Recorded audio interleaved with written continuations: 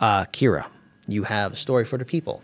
What is is it my going turn on? next? I believe so. All Yes, it is. All right. You got to bring the This mood is back about up. the companies who are handing shareholders hundreds of millions of dollars in dividends while they are laying folks off at the same time. And I found this story actually pretty interesting, and I have some thoughts on it that I want to share with you guys and see what you think. So this article from Common Dreams says that 5 major U.S. corporations have laid off thousands of workers in recent weeks, and have simultaneously dished out hundreds of millions of dollars in cash dividends to wealthy shareholders. Sounds very familiar to the UFC story I just talked about, right? Mm-hmm. Except they're not actually trying to fire anybody. But drawing outrage from people like Senator Bernie Sanders and others who say that companies should be using the money to keep people employed. So the Washington Post reported Tuesday that manufacturing giant Caterpillar, toolmaker Stanley Black & Decker, clothing company Levi Strauss, office furniture company Steelcase, and World Wrestling Entertainment have paid out a combined $700 million in cash dividends to shareholders while they shutter operations and lay employees off as the COVID-19 pandemic continues to ravage the U.S. economy.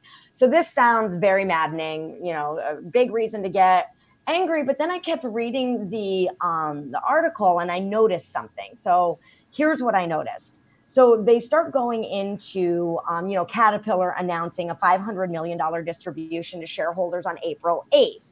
That was about 2 weeks after indicating that operations at some of the plants would stop, right? Because I think that we went on a shelter in place at the very end of March.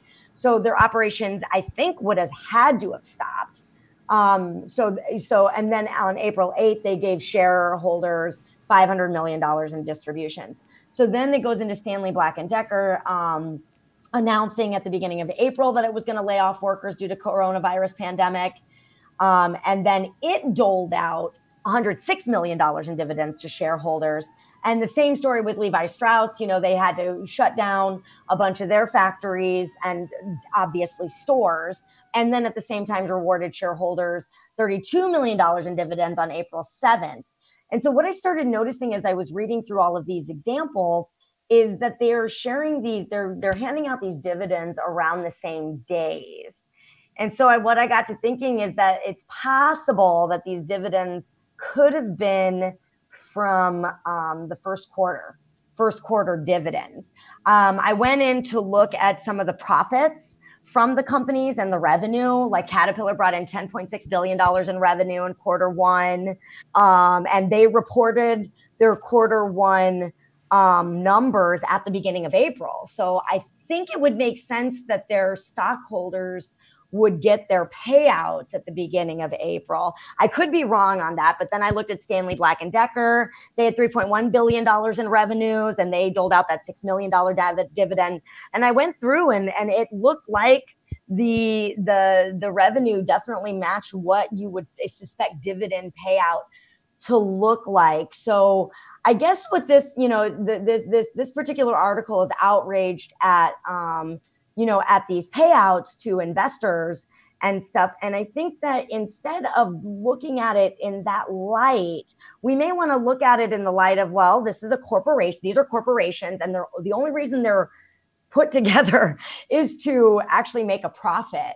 And it's not really their job to keep jobs open for, humanity's sake. I know that sounds really shitty. And, I don't think it's the best solution for how things should operate in the world, but it is how things operate right now. And so I think this article is more of an argument for a socialized workplace, more so than rabble, we should be pissed off at these dividend payouts. What do you guys think about my take on that? Okay, so dividend payouts, generally, it's a portion of the profit that is made by the company. That's how it generally works. Now, the interesting thing about this is you have to think about in quarter one, we have pandemic. It's a thing that's happening in quarter one that they're dealing with. So these are businesses that are getting bailouts from the government. I've got Steve Mnuchin's money gun has probably hit all of them in some degree. Banks, I was just learning about this earlier from Rising. that banks actually, most banks, big banks, which are now contain most of the money, actually with the payment protection plan that went out, they went to all of their major players first, their large corporate investors and people who had money with them, and helped them get all the money from these accounts. So I think that what we're seeing is potentially an offset of the profit. Now, I could be wrong on this. Is speculation, obviously. But what I think is happening is that's a great point too. That the people can't work, or they're working. They're going to maintain the services they need to be profitable. That's first. Those are your essential workers that, of course, aren't getting paid. Those people are then getting money from the government to be paid. They're getting basically zero cost loans. A lot of them took small business loans. They're all getting a huge amount of money. And since the government is subsidizing the cost of their employees, they're not paying their employees because many of them are being laid off or furloughed or X, Y, or Z. It's very similar to what we covered with Amazon and their executives yesterday. And so they have all this free money. They have all this zero interest money that they got. Why not give themselves a bonus for the work that they've done well? That's, I'm sure, what they're thinking, and that's, I'm sure, exactly what they did, because now their labor cost is lower. But when were those government payouts issued? Was it before March concluded? I'm sure that even if they hadn't gotten it yet, they would have been assured that they were coming. So either way, it's a confidence game when it comes down to it anyway. So if they had it, it makes sense there. If they know they're getting it, they know it's going to happen. Right. Either way, they know that they can pay people out. And we've seen a lot of dividends throughout the industry right now. And the way I read that is people are it's a sense, it's like, hey, we're cashing out a little bit. Everyone gets their equity so that, we're just taking a little bit of value out of the company. So if there's a risk associated, don't worry. Keep your stock with us. We're going to give you a lot of money. So, all right, I'm picking up what you're putting down on that. So Kira and Daniel kind of brought up a lot of good points. So I think I'm just going to basically repeat myself in regards to this entire situation. We don't owe these damn corporations a single thing. These corporations have bought our democracy, and they own our politicians. Our political class doesn't look out for us. It's a sick system where the establishment, corporate media, corporations, big banks, Wall Street executives, and the political establishment are all basically living in a weird symbiotic relationship, and they're only worried about each other and their inner circle. So what do we do as citizens? We strike. We got to keep on striking. We got to call for a nationwide strike. It has to be done. We have to go out there in the streets. Just take, for example, what the people did at the Mad Asphalt plant. I know it's something completely different, but for 1 hour, they shut that asphalt plant down. They were aggressive and unapologetic. We as citizens nationwide, red state, blue state, it doesn't matter, young, old, we get out into the streets. We don't owe these corporations anything. They've ruined our democracy, so we have to shame these politicians. We have to fight. That's what we have to do. Fight. Man, one more thing to that. This is another piece of speculation, too. This goes with Nancy Pelosi, which we covered earlier, and a bunch of other things. Don't worry, she'll tell you to calm down. So calm down, Daniel. Calm down. Okay. I think the reason that they are so desperate to not give people money in a UBI sense is exactly what Kit just said.